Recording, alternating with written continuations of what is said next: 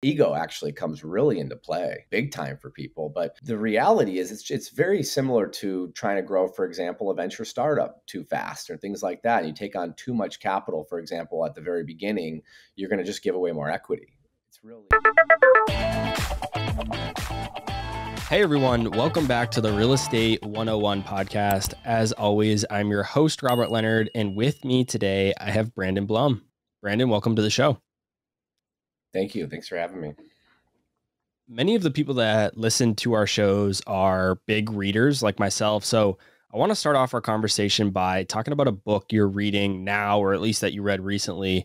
And that's a book called The Way of the Superior Man. You recently tweeted about it. What were your biggest takeaways from this book?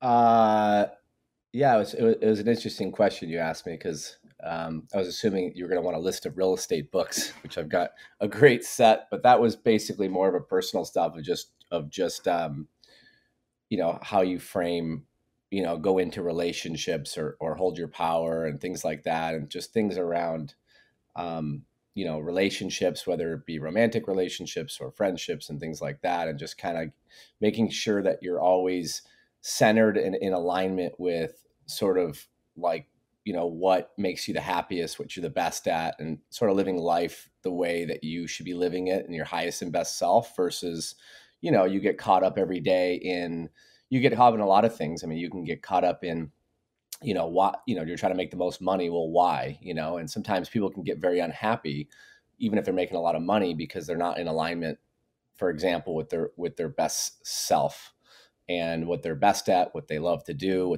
and how they want to contribute and give back to the world. So I read that kind of just as like a reset recently, and a few good reminders. And yeah, the Twitter post I gave you was a really cool quote on something that they called impeccability, which is that impeccability is, being in alignment on a daily basis, of how you want to spend your time, because obviously time is our most finite resource that we have as people. And it's just essentially all we have, and how you spend it is everything. And it's all that matters. And so that's what that was about. I personally highly recommend it for that reason. Yeah, I'll have to check it out. I love books. I love reading. I actually have a decent sized collection. I have like 300 books in my personal little library. And I wrote my own book as well with Simon & Schuster. So I'm definitely a big book fan, but I often find myself kind of going back and forth between reading and doing. Like if I have an hour to spend, I think to myself, I probably spend like 5 minutes, 10 minutes of it thinking, all right, do I want to read for this hour, or do I want to like open up my computer and actually get some work done? How often are you reading, and how do you balance a dynamic like this? I think it's a really tough question, and I think that's very different based on what someone's objectives are, right? I think that when you're starting out, I think that time is harder to get, and over time, as your business grows, you might be, if you can staff your company efficiently and build the right processes, you can buy more time, and then success looks like, how can I put the right people in the right seats in the right place, and how do I acquire more information so that I can create improved strategies to move my business, life, etc. forward, and you can buy more time and you can work smarter, not harder. So sort of a vague answer to your question, but I think that the real answer, the practical answer to your question is, how do you, what are your goals, right? And so and what are your goals and how do you measure it? And is your goal to flip a house, and what is your knowledge base to get there? And, what knowledge do you need to get there, and what resources do you need? And what are you missing to get to that goal? And that's kind of how you want to do it. And I think that it's really important to not always be in the hamster wheel of the doing, and always be setting out a certain amount of time to be focused on learning subjects that you think would relate to things that you want to learn, understand, whatever. I don't think reading has to be as vague as people make it. My view is I like to be very specific. I like to read things that apply to, number one, things I'm very interested in, and I like to find things that I think that I could be good at, or and just sort of read and try to get through my blind spots. I don't think there's a formula at all that relates to how much time you should be spent reading versus doing during the day. I think that you have to break down what your income goals are, and you have to build a plan to get there. And your plan, reading could actually be part of your plan. What are you reading and how much time are you spending learning, so you're not in the business, you're working on the business, for example, and how much time are you doing that? And then what are the things you don't know that you need to know? I think that's a really simple way to put it. It's like, what don't you know and what do you need to know to move your life or business forward, and kind of write those things down and say, I'm going to spend an hour a day or whatever reading and learning those things so that I can continue to improve the do. Because I think what people get caught up in many times is they're just doing, but there's just more efficient ways to do things. And just because you're working hard doesn't mean you're working intelligently. So the goal with reading is really, how can I constantly improve so that I can work more efficiently and effectively? That's really what you're doing. What have been some of the most impactful books that you've read? Oh man, I've read so many. I've read so many books. With the internet, I don't read as many books as I used to, and I'm more um,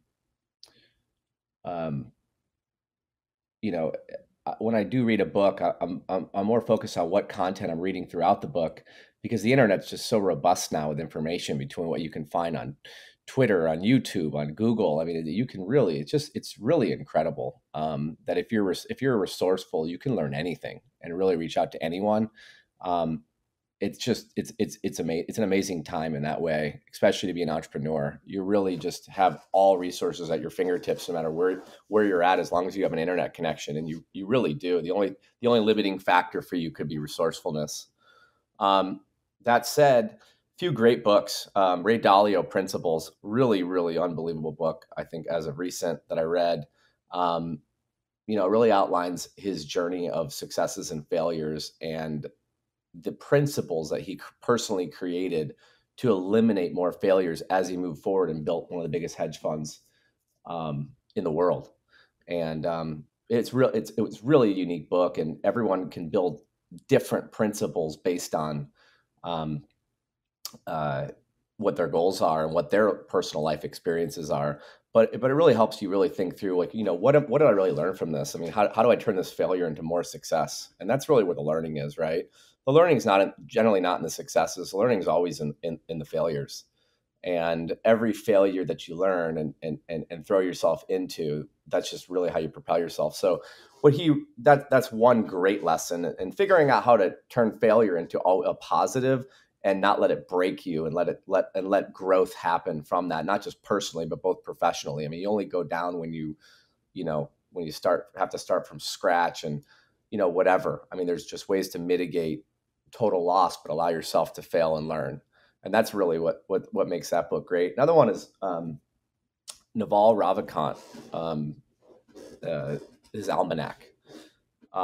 Unbelievable book. Really breaks down um, personal and professional, what's important in your life. I think it's really a good book in the sense that so many of these books are so business focused, and this really ties business and personal together, because that's really essentially what it is. I mean, a business is nothing more than an idea, a strategy, and a group of people trying to execute something. That's what a business is. So there really is so much personal tied into it. So it's not just, hey, black and white, do X and X and make money. It's just a byproduct of what you're trying to create and bring to society, right? So by not just being so business focused only, and also being focused on tying business and personal together, I just thought it was an incredible read about what's important to you in life, how you want to live your life, what really are your goals, really based on what you might think they are. Is your goal really to make X amount of money? Well, if it is, why? Right? What does that get you to? What do you achieve once you get that much money? And then two, he really breaks down, like, the ways in which to create wealth in a really simple way, I think, that anyone can really understand. Um, the ways to utilize leverage, whether it be technology leverage, human leverage, capital leverage, um, in order to, get a specific result.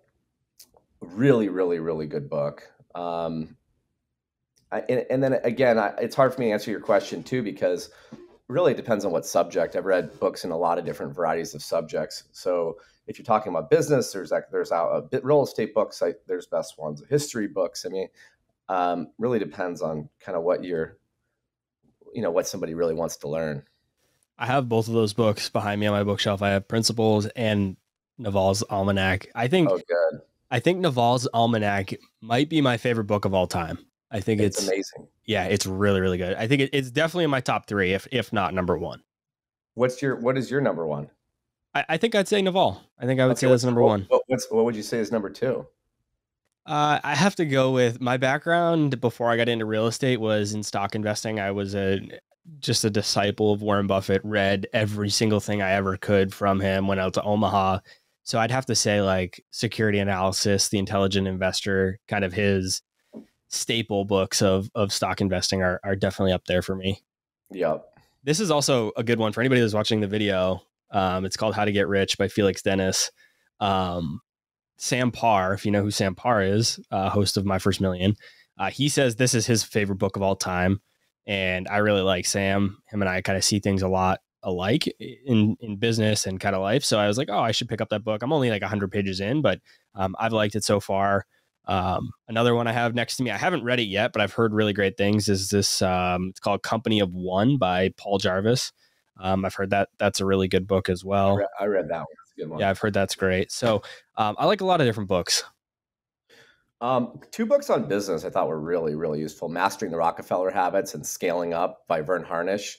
I think those have got to be some of the best business books that are out there on just how to build and run a company, and create efficiency, and then how to scale the company once there's, product market fit or success or whatever. How do you grow it efficiently so that you're able to work on the business first in the business, and really really mapping that out in such a simple ways that are practical and can be implemented. It's really, really are great books. I try to almost skim through them every couple of years to make sure that I'm, still thinking through these things and applying a lot of these techniques. Yeah, I haven't heard of that one or those two. I'll have to check them out. You've also said that you would trade focus over intelligence any day of the week. And I just mentioned in the reading example how I briefly, I kind of struggle with focus, and I've had some really great conversations about it. I still seem to struggle. I like to talk about it as much as I can because it's probably my biggest problem in life, business, whatever it is focus. So why do you think focus is so important, and why would you choose focus over intelligence, and how do you focus? Well, number one, I said that doesn't mean I'm not good at it. I identify that it's not my strength, to be clear. It hasn't been, but I've recognized that because it hasn't been my strength, I've watched certain people with more focus actually achieve more than I have. And looking at them and saying, I could have done what they did, but I just didn't have the focus. So what I mean by that, is, a lot of times, look, the word compounding gets thrown around a lot, but compounding relationships, compounding money, compounding everything is how you create great things in life. So, if you focus on one thing, for example, you might, you're for a whole lifetime, just let's say you're an insurance salesman and all you do is sell insurance and you do it for 75 years, right? By the time you're 75, and if you're doing this day in, day out, and you're just focused on that, you're just going to walk circles around someone that's tried 5 to 7 or 10 different things, because every time you try something brand new and you're trying to rebuild this sort of circle of trust of people, who can I trust in this environment? You have a learning curve. You're gonna create failure, and frankly, one of my personal downfalls that I've worked on over the years is I've enjoyed that process, right, to a fault, where I'm like, I love this, like this, I want to explore this, like trying to see this the perimeter of my capabilities and saying, could I take on this project? Like, could I do this? And then kind of jumping in there and trying to do it. But that's not necessarily the greatest way to wealth, right? It's just not, right? So, that's part of what Warren Buffett, as you mentioned, talks about a lot, right? Is just his ability to say no to 1,000 things, right? What he means by that is focus. I mean, just think about the shiny. What is the expression? Shiny objects, squirrel. Shiny object syndrome. And you're running around, and there's a million things, and this guy goes, "What about this idea or this business idea?" And then if you're a yes person, I mean, I'm a yes person, so for so long it's like, yes, yes, let's do that, let's get that done. But it's not necessarily a recipe for greatness. And so that's what I mean by that. I mean, really focusing on something for a long, sustained period of time is going to give you those compounding benefits, whether it be relationships, finance, etc., that I think can really propel someone really in a great way. And it's something that as I've gotten older, I've really become cognizant of. And that's why I say I would trade some of, I think, what some of my creative talents. If the goal was just money making, I would trade some of those just to have more focus. If the goal was just to make the most money, as an example. Have you found anything that helps with your focus at all? um, Medication? No. Help with focus. Honestly, it's been something that's really, really been tough for me. I think that the number one thing that I have found that has helped me change some of the my inclination to jump into sort of shiny squirrel syndrome is staying in alignment with my passion, right? Making sure what I'm doing on a daily basis is enjoyable, and making sure that anything I'm working on um, has certain characteristics that will make that I just would do for free, right? That's really what you want to do. And sometimes you want to make the most money, you're going to do it by doing what you want to do for free. And just as an example of that, like a lot of my business right now has to do with, finance and real estate. So, which I enjoy. And it's very profitable, but a lot of what I've actually been mapping out currently is I'm not doing a lot of sales right now. And I love sales. I live for it. I love it. I started my business on it. I love selling a good product. And I'm not doing that at all currently, and because I have a more efficient way to make money with real estate, and duplicating cash flow and compounding, you know, cash flow and compounding assets and things like that. And it's fun. I enjoy it. But I've been, thinking through that, right? I mean, is there a way? It's something I've been working on actually with a business coach recently, that we've been kind of brainstorming back and forth of like, could I have it? Could I allocate any time to certain things that I know I will enjoy, but I don't lose track of trying to continue to build wealth. But I also, it's not the end all be all. At the end, we all end up in the same place. We can't take our money with us. So how much money do I really need to make, and why? And can I add things into the mix that I just enjoy, man, that I just like to do? And that's that's that's how I think how you can get the most focus, is making sure that you're doing something that you actually want to do for the right reasons, and you're not looking over the boat going, but I wish I was doing that. And you're just the more in alignment you can become, that's the best way to get focus. No real estate agent or real estate sales in your future? Real estate agent or sales? Well, I mean, a real estate agent would be a good combination of sales and real estate. You'd be able to kind of do both your things. It doesn't really make sense for me at this stage. I own and operate real estate, and it's the problem for me in being a real estate, that kind of a sale would be that, and I'll just, frankly, would be, It's not um, worth the money. well, not worth the money is one piece, but if we're taking money aside, if we're just taking money aside from that, and we take that completely out of the equation, I don't like the concept of someone owning my time, right? That's a huge value for me. And so with being a real estate agent, um, gives X amount of people access to my time when they want my time to do X and X. And for me, that's just not in alignment with how I have the vision for my life, which just makes that not the type of sale that would be interesting to me. So if I was to do a type of sale, it would be something that I could continue to control my time and do the sales when I wanted to do those sales in the times that I created,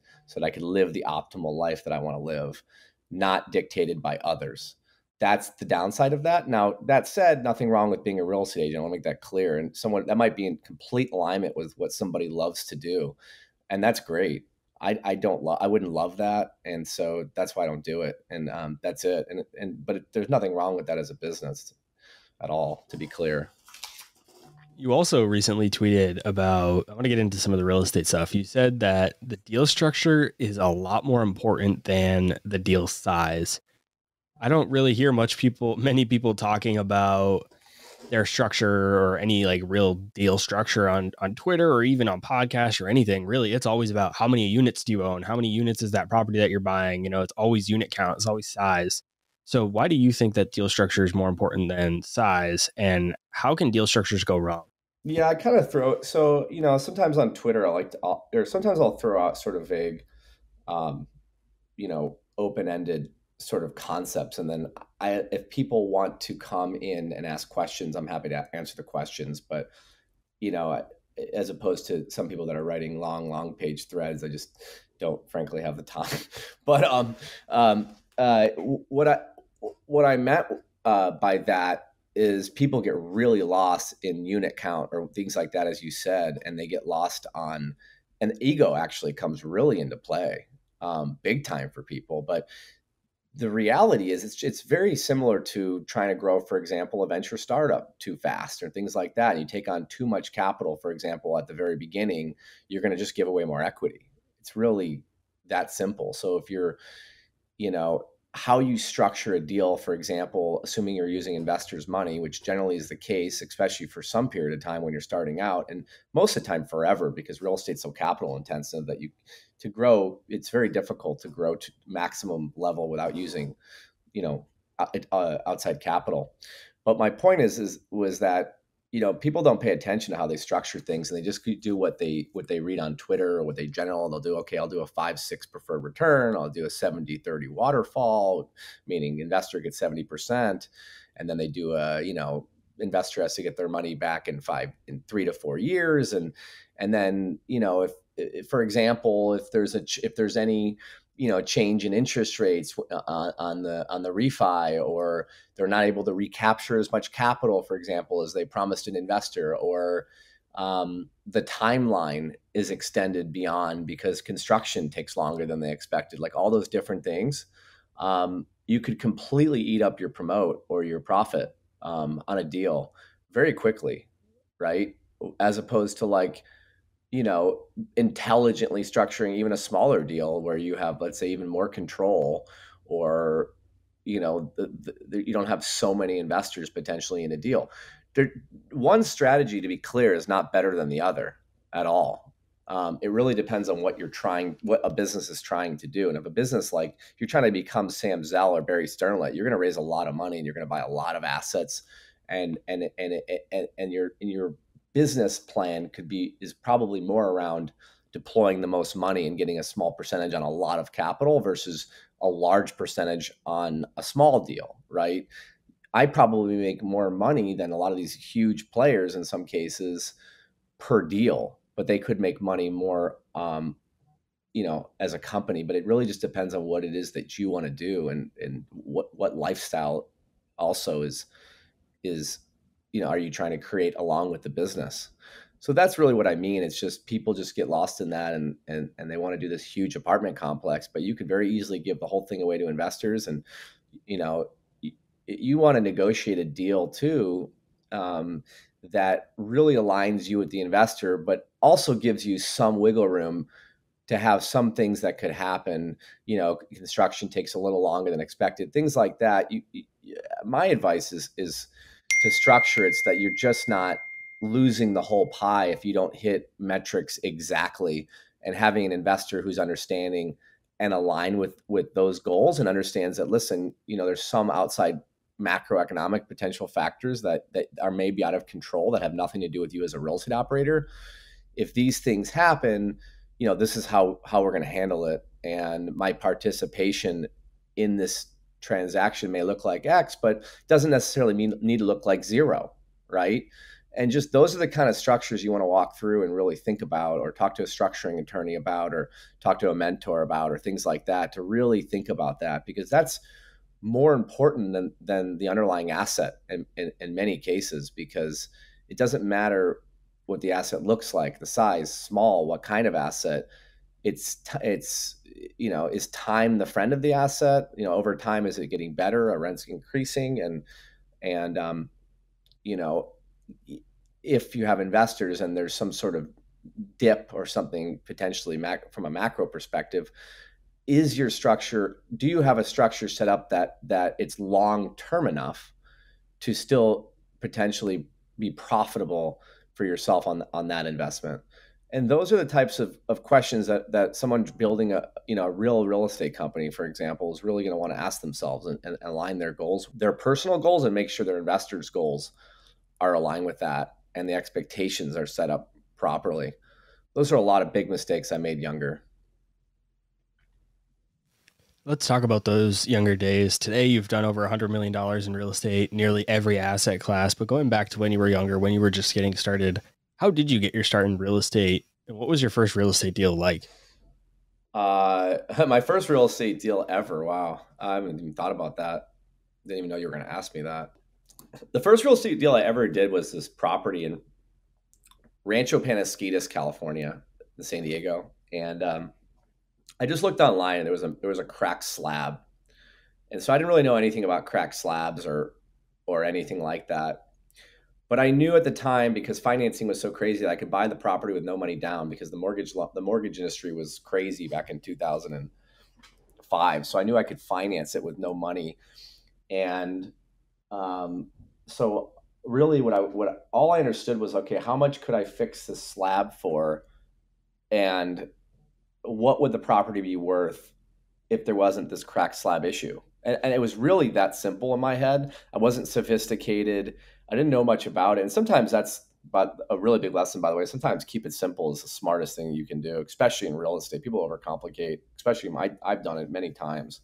But that was it. And actually, what's interesting and funny about it is, because I was so ignorant and novice about everything, the fact that I thought so simple was actually why this first deal was successful. Because I didn't think about anything else. I didn't know anything about anything, prices of rehabbing a kitchen. I didn't know anything. And so I just knew I could buy it with no money down. And I just knew that it would be worth more if there was no foundation. And I looked at what properties that had similar square footage that didn't have foundation in the neighborhood sold for. And I could see there was, I don't remember the numbers at all, but just call it $100,000, delta, saying, okay, there's $100,000 in profit with properties that don't have foundation. Like, okay, well, let me just get foundation people out there to go and inspect the foundation and get the quotes and figure it out. And I think if I can remember correctly, I discovered that I could get the foundation done for, like, 25 or 30,000. So I was like, this just seems like a no brainer. And that's what happened. And it was successful. And I fixed the foundation, and then I flipped it. And that was my first real estate deal. Was your plan always to become kind of, I'll use this word mogul, but was like that always your focus to become a real estate mogul? Or was it more just like, hey, maybe if I do a couple flips or I get a couple rental, 5, 6, 7 rentals, that'll be financially free? Or did you always plan on like really becoming a real estate entrepreneur? I was never planning on anything at all, actually. I was just, I got into real estate by accident because I called my neighbor, because he moved into a nicer neighborhood than I was in. And when I was 18 and bored in the summer, and I called him and said, hey, let me go hang out in your office and try to see what you do. That was how I got into real estate. I had no plans of doing it and didn't have any specific passion about real estate. Really, it's business. I kind of still feel that way, to be honest. It's really just, I like doing deals, and I like some of the creativity that you can have around it. Um, but that was never really the plan. And I never had ego around it.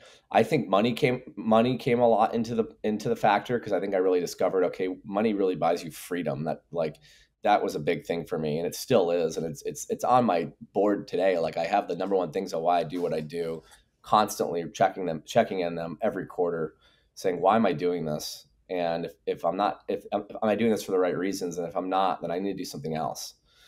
And freedom was a huge part. So money making and cash flow made a lot of sense to me. That was like the biggest thing when I was young and ignorant about even what I was doing or what I was building.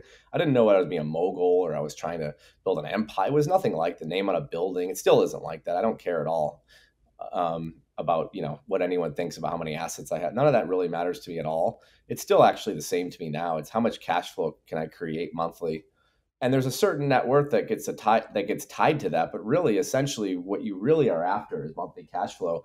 And to this day, and everything that I've read and looked into, I just don't see another industry or business on earth that can give you the sustainable cash flow that real estate can. It's just there is just nothing like it. There is no business there is just we're not many. I mean, I don't want to say anything ignorant, but there's not many things that you could buy a property today and I could potentially pass it down for hundreds of years and it could still bring in income long after I'm gone. That is just really incredible. I mean, when you really think about that. So my thought is like, I don't want some business that like the world changes so fast, right?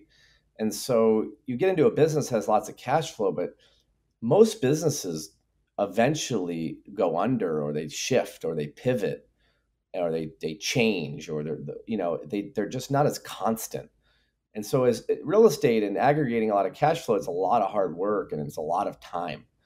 Um, and but once you get cash flow, it's pretty addicting because there's nothing that beats that really when it comes to economics. I mean, it's just, can I pay my living expenses plus more, with just monthly checks that come in the mail with, making sure you have the right management in place. There's just nothing better than that.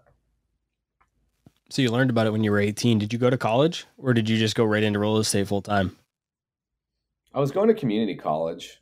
I wasn't a very good student in high school, to be honest. Um, and I was going to community college at San Diego State or at Grossmont College. I was planning on transferring to SDSU. That was the plan. And then actually that led to my first venture. I identified with a partner who was a Sigma Pi brother out there, a major housing shortage for students. And it's a cool lesson, actually. I love this because people ask me kind of like what the biggest lessons of this was, because it's really interesting. Because at this time, I knew nothing about real estate, right? I knew nothing about economics. I knew nothing about anything, right? I only knew one thing, and that one thing made this venture really successful. I knew what the students wanted exactly because I was one of them. I knew what streets they wanted to be on. I knew all the way down to what kind of houses the guys wanted to impress girls. I knew all of that. I knew they wanted jacuzzis and where and how big the backyards. I didn't have to know anything about real estate. That's a really cool maybe takeaway here, a lesson, is that was it. And so everything else I was able to figure out. Okay, how does construction work? How do we get a permit to take this house and turn it from 3 bedrooms into 7 bedrooms? How do we add pools? How do we get the right bank financing?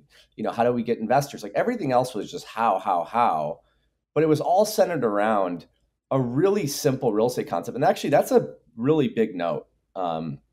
I think if I give any cool tidbits out, is that people get lost in what real estate is, but it's really just a business, right? It's really just, do people want your product, right?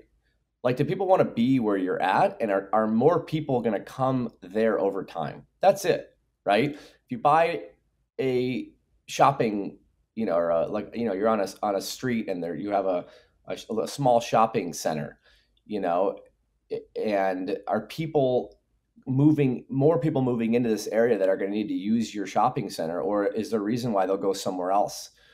And that alone is what dictates the success of your asset, right? That's it. I mean, obviously there's, government, subsidies and all these different things on a macro perspective that come in and might give you some tailwinds and help or hurt your asset in the short term. But over the long term, like, what do you own? What are you renting it for? And is that specific property going to be in higher demand tomorrow than it is today? And like, that's what you want to know. I mean, that's really what you're solving for. And if you can solve for that and you keep your debt low, you're going to make a lot of money in real estate. If you just understand those couple principles, right? Like, what's going to do well here long term, and can you withstand any market fluctuations in the meantime and hang on? That's it. Those are the two things. If you can get those two things right, everything else you'll figure out. What bank to call, investor. I mean, everything else is just will be figured out. When Not you say rocket. low debt, what do you mean? Like low loan to value? And if so, what LTV do you go to? 65, 70, 50, lower? Um, Look, there's not a formula that just makes all the sense in the world. I think that, if you want to use a quantifiable number, let's try to stay under 70, 65% always. Preferably under 65, and maybe you're not juicing returns to the maximum and you're there. But really, you want to look at but really that's just a number to look at. What you want to look at is like, what's the word?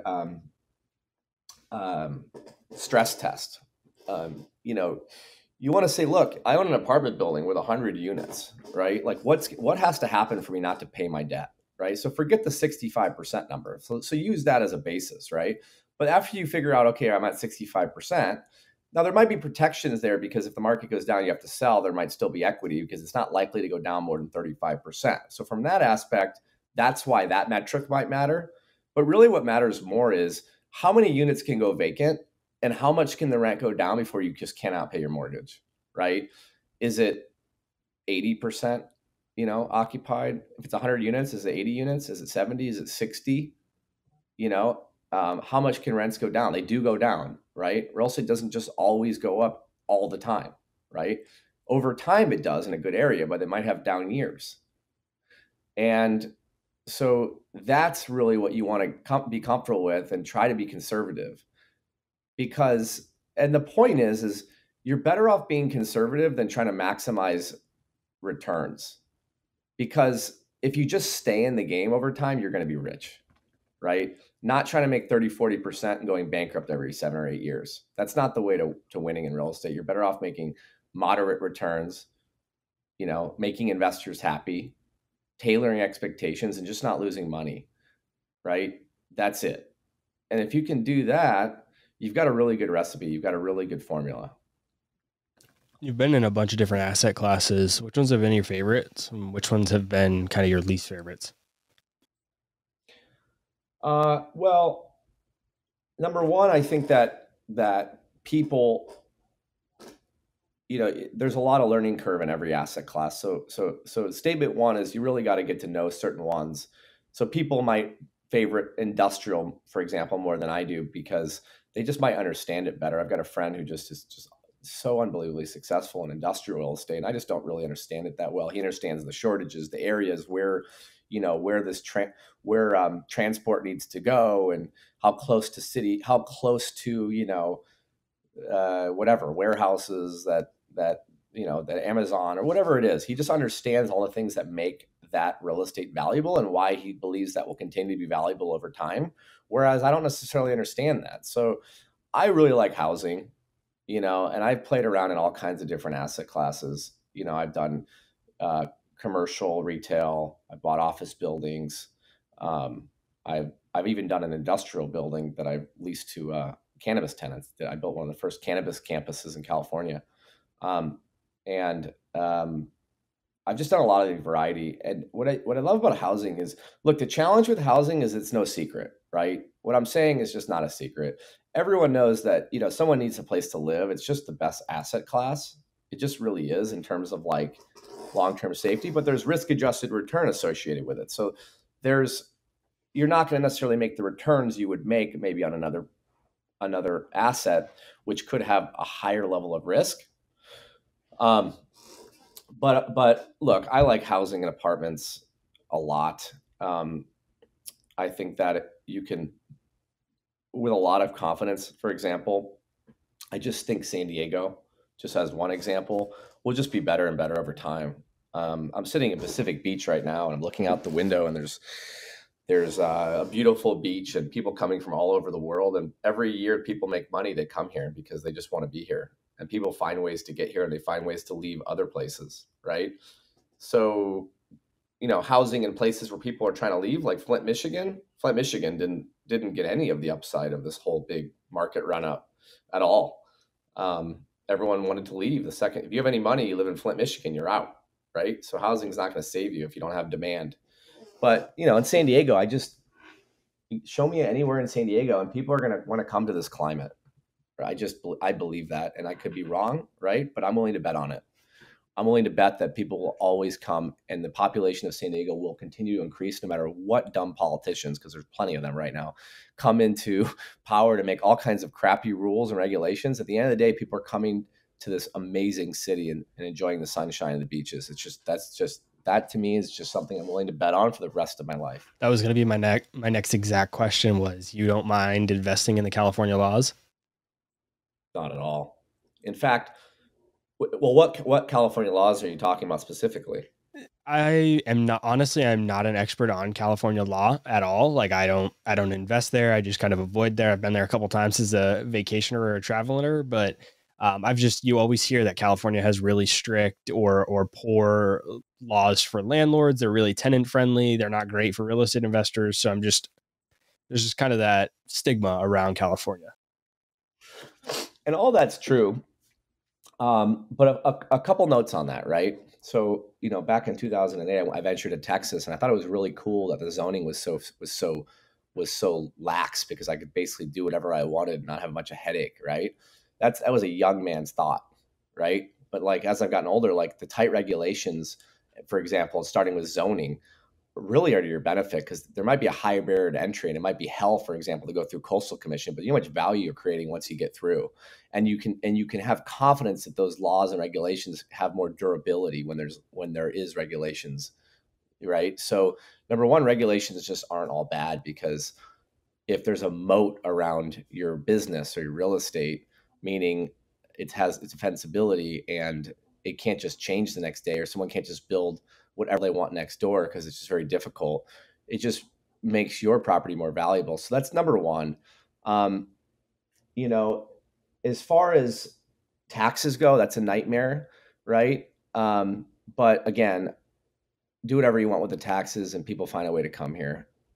People leave and they yell and scream, and then they come to San Diego and they just go, oh, I'll pay these tax. It's just there's just always going to be a demographic that's willing to do that. Always, in my view, because just it's so amazing. Um, so that's one. And two, tenant. With respect to your question on tenants, I mean, yes, that's true. Not landlord friendly, and it makes life more difficult, but it's not impossible, right? You might take longer to evict tenants. It might be more expensive to evict tenants, but those are all things you can sort of, you know, um, at least budget for, right? Say, listen, this might take 2 years to evict a tenant, right? Or some things like that. You can sort of say, listen, like I'm creating this much, I'm creating enough value that it still makes sense, and there might be a bit of a headache associated with that. But it's not like they can't legally say, hey, there's no eviction and no one has to pay rent forever. I mean, COVID was a big problem, right? And that sort of exaggerated what you're talking about, the reputation, because California took pretty extreme stances and no one has to pay rent, and it's kind of like, hey, what the hell, right? But that was an aberration, right? COVID was a true aberration. That's not every day, and like it was COVID created a very big excuse culture, in my view, right? It enabled people to say, okay, we're allowed to say no one has to pay rent. It just gave these politicians ammo to just allow things that are just completely absurd. Which an example would be no one has to pay rent.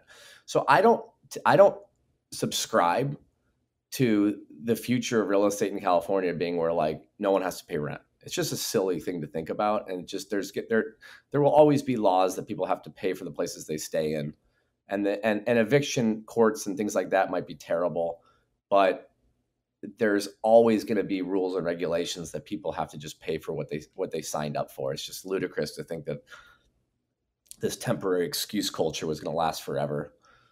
And to be clear, I'm not saying any of it wasn't warrantable, and there wasn't issues on landlord sides too. I mean, it goes both ways. There had to be some sensibility for tenants and sensibility for landlords. It was a really tough thing during COVID to make sure that everyone was thought about, and there was sensibility for both sides. It was very difficult.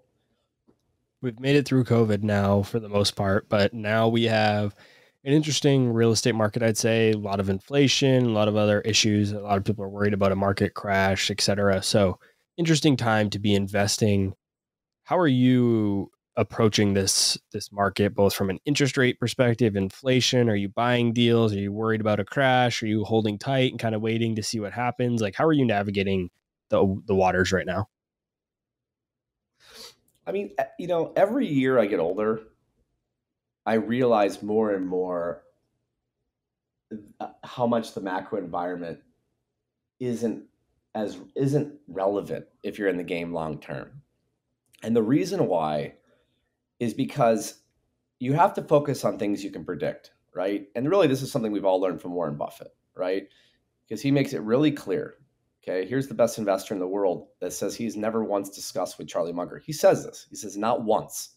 We have never once discussed macroeconomics. That is, think about how crazy that is, right? How could they be deploying billions of dollars in all kinds of industries and not even had one discussion about what's going on with Trump or Biden or this or like or China coming in, and it's like, how do you not have that as a factor? And then the way he breaks it down, it took me so many years, frankly, I'm almost embarrassed for how long it's taken me to really understand this. But the reality is, the reason why it doesn't matter is because it's an impossible game. So you got to choose what game you can play, what game you want to play. Like if you're in the game of trying to predict macroeconomics, like, get out of here, right? Like, maybe Ray Dalio's been the closest thing, but like, it's just not realistic that you're gonna say next year this is gonna happen. Okay, did I predict that COVID was gonna double the like almost double my asset value here in San Diego, and I was gonna be able to get cash out refinances at 3%? No, I thought I was gonna lose all. I thought we were totally up, whatever. Like, it just, how could I have predicted that, right? And all of a sudden now we're in this big inflationary environment because the government came in and injected, everything with this much capital. Like, how was I supposed to predict every single bit of that, right? So the point I'm making is, if you spend your time trying to do that, it's just an impossible feat. So what you want to do is you want to focus on what you can control. And what you can control in any real estate environment is, how much debt are you willing to put on a property and what your payment is. Okay, that's one. That's in your control. Number two, what are you paying for a property, right? What kind of property are you buying? And is that property something that's likely to have more people in it today or have a higher demand in the future? And again, even that's not guaranteed, but here's what you almost can you can get the closest to guaranteeing. I can't guarantee in 3 years that the rents will go up by X in San Diego. I just can't, even though I think that they will. But there is no guarantee. They could go down for some period of time for some reason, right? But what I can bet on is that in 10 or 15 years they will be up. So you want to set up your real estate structure with that in mind, right? So that's something I keep in mind. Now, that said, it's not an easy time right now. It really isn't. I mean, if you were operating in 2009, I mean, you were picking asset. If you had capital in 2009, you had the right money behind you. I mean, game over. You're picking up assets for pennies on a dollar, and they're flying from banks. And I mean, I couldn't believe what was going on. And honestly, I did not capitalize in the way I even could have. It drives me nuts now, because what an opportunity. And I took it for granted, because I just was like, I didn't even realize how ridiculously good it was, even though I took a lot of opportunity and I did very well off of it. But I could have just been way, more intense at that time. But anyways, it's tough right now because you've got this inflationary environment where asset prices in a lot of cases are artificially high because of injected capital and interest rates that have been artificially kept low. And there's not a lot of pain from sellers yet. There's like a lot of their interest rates are still locked in low. So you've got this environment where even as the interest rates have ticked up, making the returns tougher, the prices for the most part haven't come down proportionately in a lot of cases. So people that I know that are doing the best, like people that I look up to and mentors of mine, really, they're not really focused on any of that. They're just focused on where there's a big shortage, where the demand is, and how do they capitalize on that from sort of a microeconomic perspective, and how do they get to know these local markets in a really efficient way, and how do they create relationships potentially locally with brokers, et cetera, to really be the people that get those opportunities. That's the people that are making moves. They're not sitting around thinking about timing. They're thinking about thinking about what assets and how they want to play, and they have focus on it. Who are those people that you look up to? Who are you mentoring? Who do you follow? Who do you like to learn from?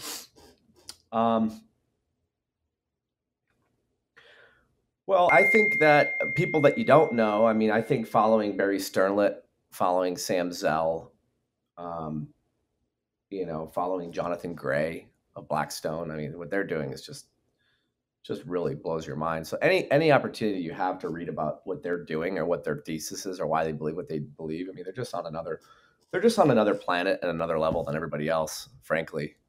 Um, they just are. So that's one. And I have close friends that I've built over the years that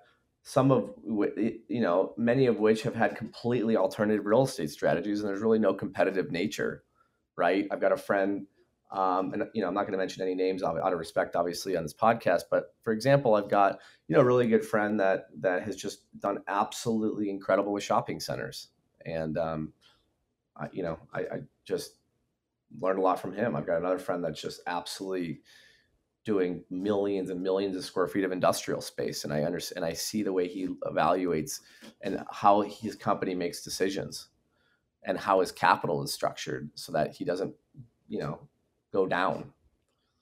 So anyways, that's yeah, that's those are the things I'm doing. That's a big one too. I mean, you should always get mentors, and what's amazing is people are willing to help. I mean, in fact, someone reached out to me on Twitter actually recently. Scared to say this now because I don't want a million people flooding my Twitter, but because I don't have unlimited time. But someone did reach out to me and just asked me to give them some basic tips, a job or whatever. And it's funny how rare actually that happens. I get almost nothing. I don't get a lot of that.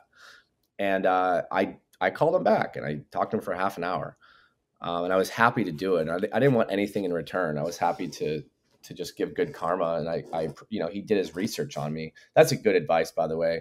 It wasn't ego for me, maybe a little bit, to be honest. But I really liked that he did the research. He really knew like my background.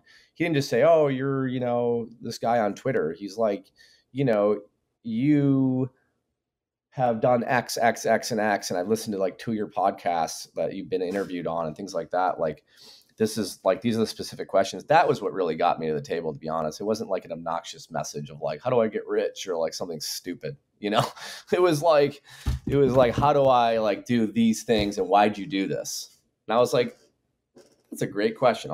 No one's ever asked me that, actually. I'll tell you exactly why I did that. So anyways, I don't know if that's helpful, but that's a good one. Do the research on someone's background and bio before you reach out, and you can really get incredible mentorship. Don't just approach them and say, mentor me. Say, listen, you've done these things.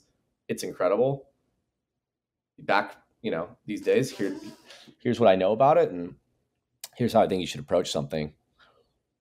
I have to say, you're probably going to get a few messages from people. I've been told from other guests on the show that even some who have been on a lot of podcasts that my show is the one that they get the most interaction from with the audience. They get the most emails, DMs, whatever it is. So yeah, your Twitter might get flooded a little bit. Okay, well, I'll tell you one thing I would love, because one thing I'm trying to learn from this, or personally, is I don't really have the inclination to build any business around teaching or coaching or anything like that.